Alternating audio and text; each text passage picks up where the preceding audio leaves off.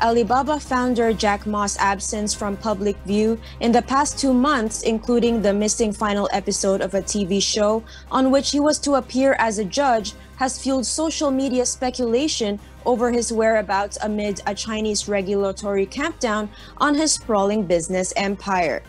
China's highest-profile entrepreneur has not appeared in public setting since a late October forum in Shanghai, where he blasted China's regulatory system in a speech that put him on a collision course with officials, resulting in the suspension of a $37 billion IPO of Alibaba's Ant Group fintech arm. While news coverage of Ma's absence from public view triggered speculation on Twitter, which is blocked in China, it was not a significant trending topic on social media in mainland China, where sensitive topics are subject to censorship. Chinese regulators have zeroed in on Ma's businesses since his October speech, including launching an antitrust probe into Alibaba and ordering Ant to separate its lending business from its online payments division.